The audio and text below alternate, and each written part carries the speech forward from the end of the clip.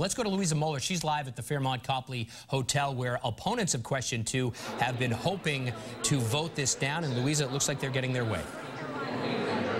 That's right, David, and they've been celebrating for about the last 30 minutes after it was officially called that voters in the state of Massachusetts did not want to lift the cap on charter schools. Now, what this initiative would have done is it would have allowed 12 additional charter schools in Massachusetts every year, or allowed increased enrollment in existing charter schools.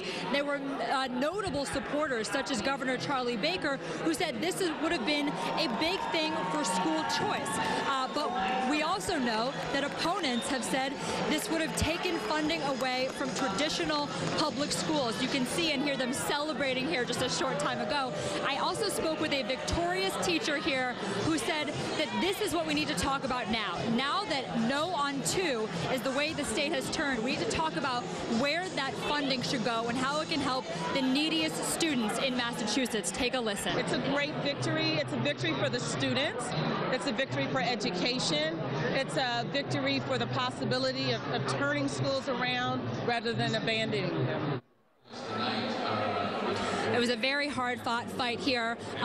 Actually, the most expensive ballot initiative in the country. But now, as you heard it, the voters of Massachusetts do not want to increase the number of charter schools right now.